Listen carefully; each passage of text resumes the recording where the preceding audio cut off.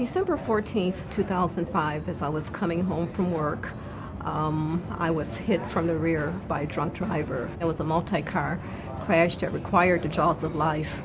Fortunately for me, it happened like a block from Henry Ford Hospital.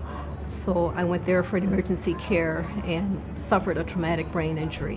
When I was at Ford Hospital and I was stable enough for rehab, they offered several sites, and to be honest, the proximity was a factor.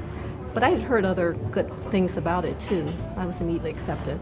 I was in the inpatient unit for 2 weeks, getting physical therapy, occupational therapy, and speech therapy. Because my right eye was closed, I had limited vision, which of course affect my balance and walking, and also level of strength. So that's really what they worked on, how to be able to function with just vision in one eye. I appreciate the team effort. You know, I was always asked, what is it that you want to accomplish from your stay here? The high level of care, the sensitivity of the staff to how I was feeling, how I was progressing, if there's anything they felt that they could do to assist in my recovery. I went from a wheelchair to a walker to a cane to the point where I could just walk on my own.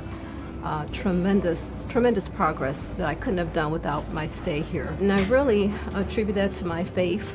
I believe that I would have the courage and determination and strength to accomplish because of what God will allow to happen for me. And that's why I thank God for REM, that any progress I've made, I'm grateful for that. I was assigned a mentor, and we kept in contact maybe once a month, and she was certainly encouraging and motivating for me to the point where I now want to serve as a mentor. Besides coming to the fitness center once a week, I'm participating in the TBI research project, and I'm grateful to REM for that. I consider REM my family. It's certainly an important part of my recovery, and I know it's an ongoing recovery process, so that's why I'm still coming once a week for the fitness center and to participate in the research project.